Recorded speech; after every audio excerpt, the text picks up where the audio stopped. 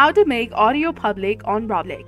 Hey there, welcome back to our channel. So in this video tutorial, we'll be discussing about making your audio public on Roblox. So now let's get started.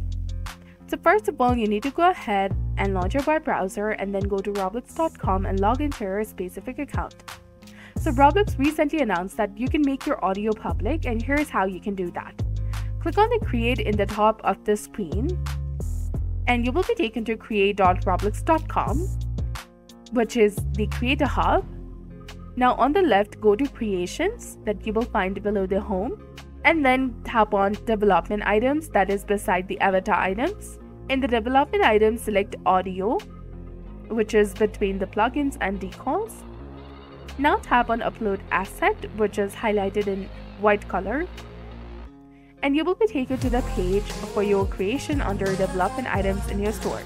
To make the audio public, click on it.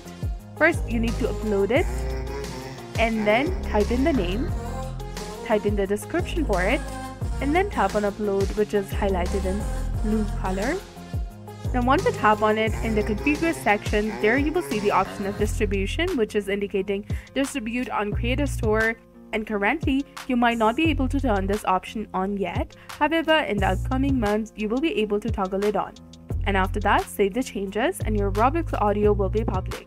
So that's how you can make audio public in Roblox. So if you found this guide useful, please don't forget to like, comment, share, and subscribe to our channel for more amazing tips and tutorials. Thanks for watching. See you in the next one.